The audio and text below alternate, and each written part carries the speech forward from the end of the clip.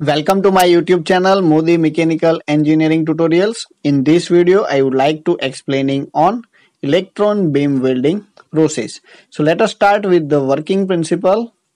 So just you can see here it will be a electron beam welding process, which is the category of radiant energy welding process in which the workpiece are joined by a heat obtaining for a concentrated beam composed primarily of high velocity of the electrons that will be impinged onto the surface to be joined.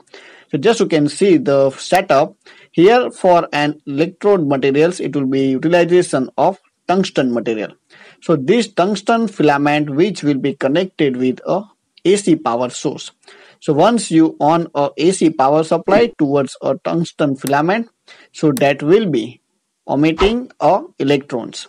And just you can see after these electrons, it will be passing through a cathode electrode and anode. So which will be connected with a high voltage with a DC power supply. So once it will be the potential difference is being occurs with high voltage, so these emitted electrons which will be accelerated, and just you can see in between cathode towards the anode. So after this cathode and anode, these high energized electrons, it will be focusing with a lens. So just you can see with the both the side that will be focusing and deflection coils, or you can say in simple way that will be a lens. So which will be connected with a low voltage DC power supply. So this emitted electrode form a tungsten filament which will be accelerated by a cathode and anode, and which will be focused with the help of focusing coils, or you can say with the help of lines towards a workpiece material. So just you can see this is a workpiece material which will be into a vacuum chamber. So these high excited electrons, or you can say high excited flow of electrons which will be concentrated onto a surface of a workpiece materials. So the whole systems it will be into a vacuum, because in that case the basic principle is kinetic energy of these electrons which will be converting into a heat energy. So that will be need to be a highly concentrated. That's why it will be the requirements of the vacuum chambers for easily impingement onto the surface of a workpiece material. So this is a basic setup for EBW, or you can say electron beam welding process. So these whole systems it will be known as a electron gun housing. So basically for electrode materials, or you can say filament materials, it will be AC power supply. Then for anode cathode, it will be having a high voltage, and for a focusing lens, it will be connected with a low voltage DC power supply. And whole the systems it will be fully automatic. Then descriptions and operations. So the system consists of an electronic gun and a vacuum chamber inside which the workpiece to be joined are placed. The electronic gun emits and accelerates the beam of electrons and focused it on a workpiece material. When a tungsten filament is electrically heated in a vacuum to approximately 2000 degrees centigrade, so it emits an electrons. The electrons are then accelerated towards a hollow anode by establishing a high difference voltage potentials between a tungsten filament and a anode. So just you can see once it will be made a high potential difference between the filament materials and anode materials. So all the emitted electrons from a tungsten filament which will be accelerated. So now it will be having a highly kinetic energy.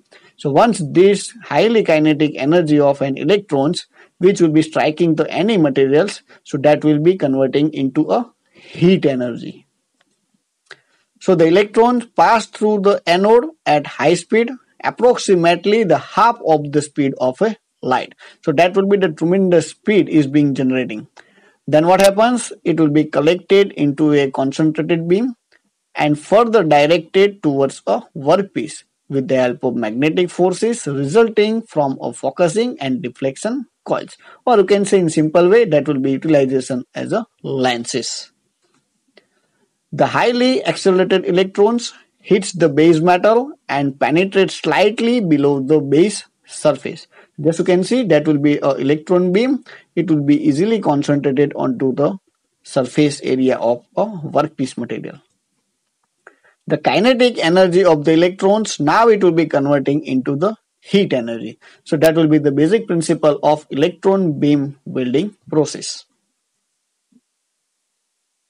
The succession, or you can say series of an electron striking at the same place, causes the workpiece metal to be melt and fused together, and the metal joining process is being completed.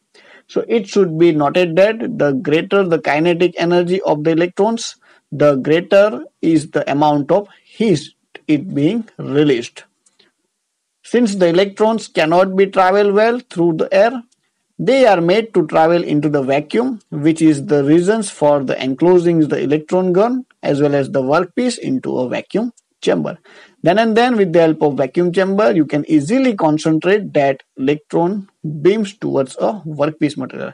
Otherwise, it will be spattered out and it will be not concentrated onto a single spot. So that will be the difficulties to converting the molten form of the base metal and workpiece materials.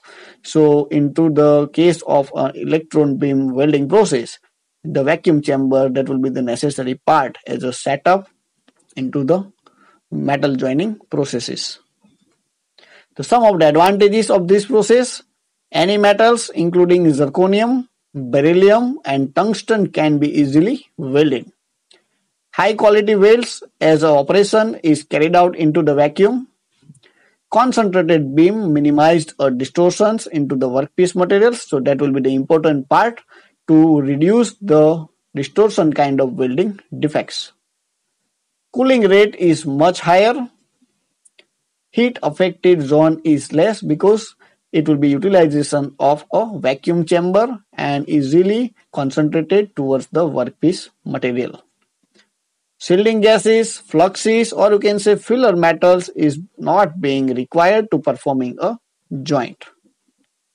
Some of the disadvantages: high capital cost because of the generation of the electrons as well as the tungsten materials, which will be increasing the cost, or you can say also you need to controlling the vacuum chamber for a welding process.